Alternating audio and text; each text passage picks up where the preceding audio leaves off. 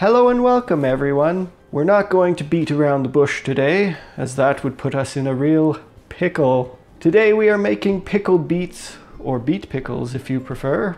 These beet pickles are pretty simple and are a great way to preserve beety goodness so that you can enjoy it all year long. For today's recipe, you will need 2.4 kilograms or roughly 5.5 pounds of whole raw beets. 6 to 7 canning jars, 500 milliliter or 1 pint jars work best. 3 cups of pickling vinegar, 3 cups of white sugar, 2 cups of beet juice, 2 tablespoons of pickling spice, 1.5 tablespoons of salt. It's important to note that this recipe uses pickling vinegar, not plain white vinegar. The difference is pickling vinegar has 7% acetic acid and regular vinegar only has 5%. If you want to save yourself some effort later on, you can put the pickling spice into a spice ball, bag, or cheesecloth bundle. This will save you the trouble of having to strain the brine later on. First, we need to prepare our beets. Scrub the outside of the beets well in the sink, then transfer them to a large stock pot. Fill the pot with enough hot water that the beets are fully covered, then set them on the stove. Bring the pot to a boil.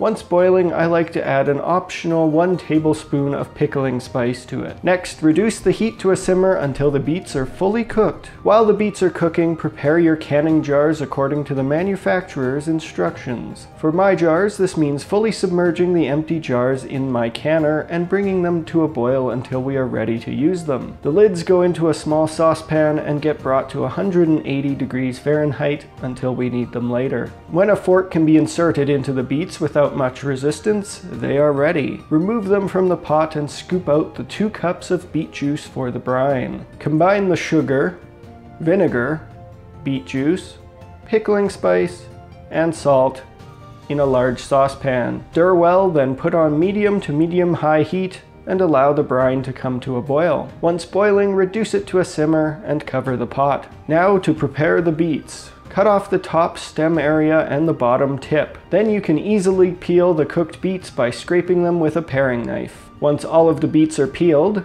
cut them into slices. If the beets are large, make sure to cut them in half first. When the beets have been sufficiently sliced, we can begin filling our jars. Take one prepared jar and begin filling it with beet slices until there's about 1 inch of air gap at the top of the jar. Repeat with the remaining jars until you either run out of beets or run out of jars. When all of your jars are full, move them closer to your brine pot. Since I didn't use a spice bag, I'm going to have to strain my brine as I pour it through my canning funnel. A canning funnel comes in extremely handy as it helps to prevent spilling sticky, staining brine everywhere. Now, using a ladle or by carefully pouring, add in the brine until the liquid level reaches the bottom ridge of the neck of your jar or until it touches the bottom of your canning funnel. This will leave roughly 1 inch of airspace as required. I also recommend, after adding in the brine, to make sure there are no air bubbles stuck in your jar. You can do this by gently prodding and stirring the beets in the jar with a clean, narrow spatula or a wooden skewer. If this displaces a lot of air and your brine is no longer at the appropriate levels,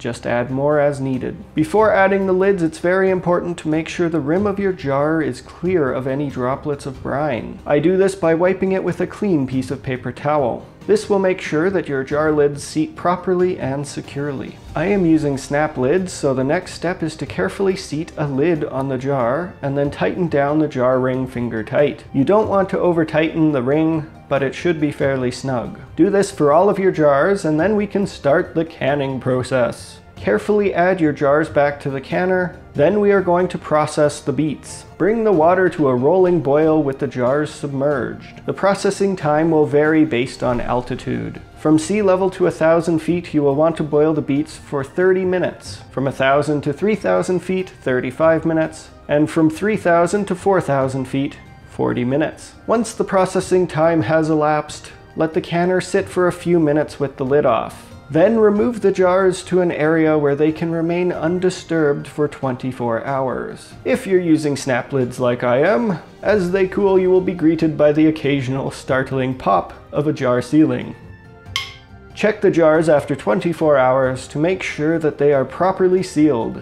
If any jars haven't been sealed, they should be moved to the refrigerator and eaten. Any jars that have properly sealed can have the rings unscrewed and be wiped dry if needed. I personally like to keep my jar rings stored very loosely on the jars, otherwise I end up losing them. Don't forget to label your jars with the date and store them in a cool, dark place. Here we have the finished beet pickles. They're tender, tangy, and full of pickling spice flavor. These beets can be eaten alone, as a side dish with a meal, on salads, or you can transform them into something lovely like Harvard Beets. Remembering, of course, that they are a fair bit more tart than regular beets. I hope this recipe showed you how to preserve your beets for enjoyment all year round. If you liked this video, be sure to hit the like button. Don't forget to subscribe to the channel if you haven't already, and share this video with anyone you think might be interested. Thank you very much for watching.